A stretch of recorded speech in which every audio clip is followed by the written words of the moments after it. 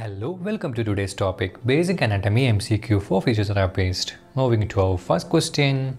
What is the first bone of skeleton? Option A, tibia. Option B, humerus. Option C, scapula. Option D, clavicle.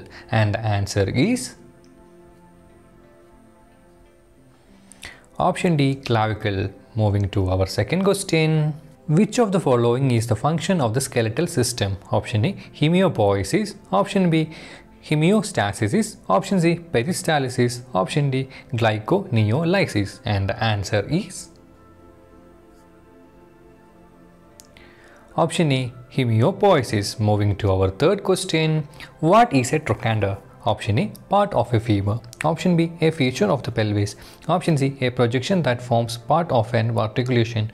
Option D, a groove in which lies a tendon. And the answer is option A, part of a femur. Moving to our fourth question. One of the functions of the bone is to make the red blood cells. What is the process known as?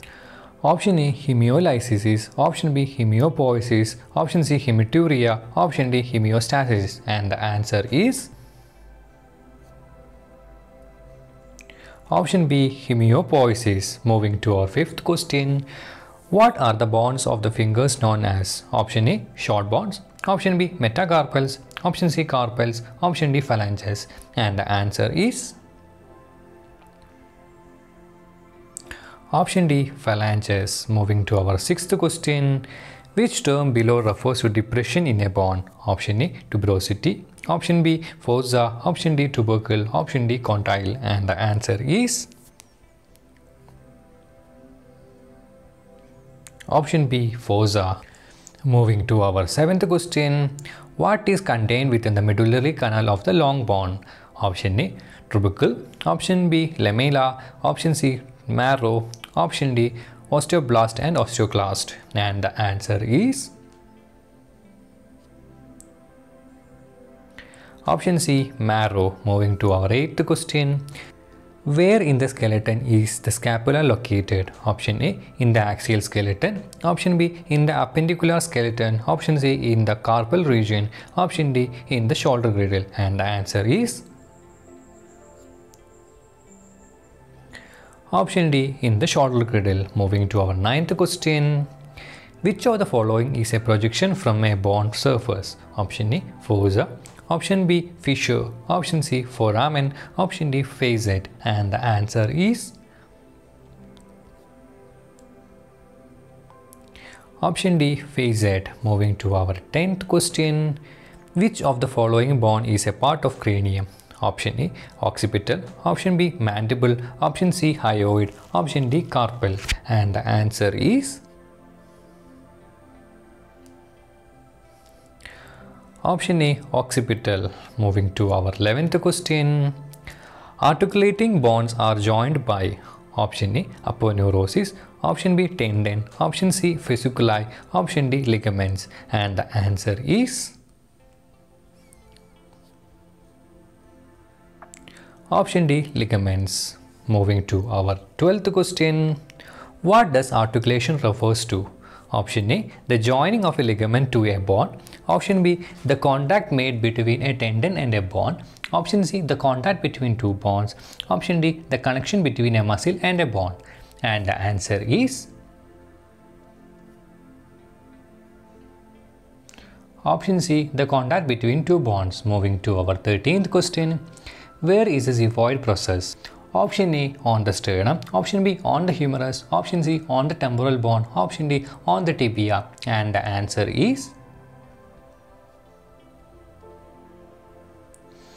option A, on the sternum. Moving to our 14th question. What term is applied to the moving the thigh laterally away from the midline of the body? Option A, the extension. Option B, adduction. Option C, abduction. Option D, flexion. And the answer is option C, abduction. Moving to our 15th question. Haemopoiesis refers to option A, red blood cell formation in a bone marrow. Option B, the process of blood clotting. Option C, the elimination of the red blood cells in a hypertonic solution. Option D, an exclusively large proportion of red blood cells to plasma. And the answer is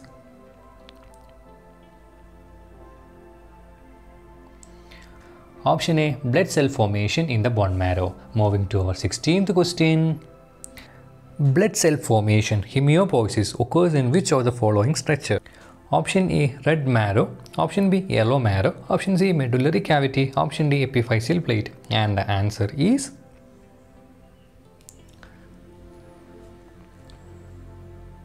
Option A, red marrow. Moving to our 17th question. What are the bone forming cells called? Option A, osteons. Option B, osteocyte. Option C, osteoclast. Option D, osteoblast. And the answer is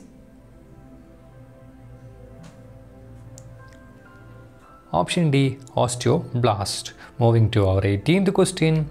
Which is the most superior? Option A, mandibular. Option B, occipital bone. Option C, cervical vertebra 3. Option D, patella. And the answer is Option B, occipital bone. Moving to our 19th question. The process in which cartilage is replaced by bone is called what? Option A, synovial fluid. Option B, ossification. Option C, compact bone. Option D, fracture. And the answer is Option B, ossification. Moving to our 20th question. What is the distinguishing feature of a synovial joint? Option A, there is a fluid between the articulating bones. Option B, they are immovable joints. Option C, the articulating bones are held together by tendons. Option B, they involve a ball and socket articulation. And the answer is Option A, there is a fluid between the articulating bone. Moving to our 21st question. By which term is the muscle that opposes or reverses a particular movement is called? Option A, agonist. Option B, synergist. Option C, antagonist. Option D, fixator. And the answer is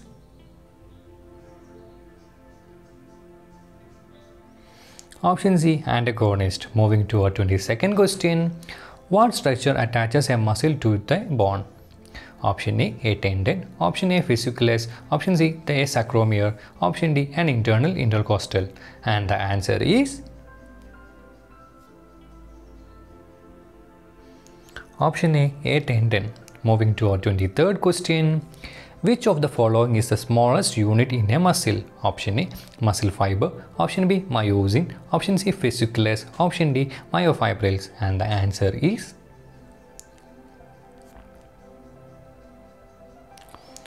Option B, myosin. Moving to our 24th question. What does the term origin refers to in a musculoskeletal system? Option A, the point of attachment of a muscle to the movable bone. Option B, the line that separates the shaft from the end of the long bone. Option C, the point of attachment of a muscle to the stationary bone. Option B, the end of a long bone. And the answer is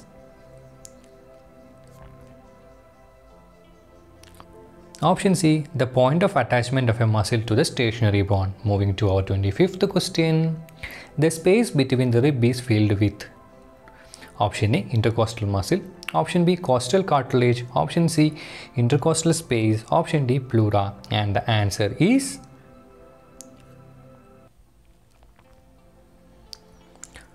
Option A, intercostal muscle. So that's all for today. If you need any clarification for any of the questions, do comment in the comment box. I'll be back with upper limb anatomy soon. Thank you.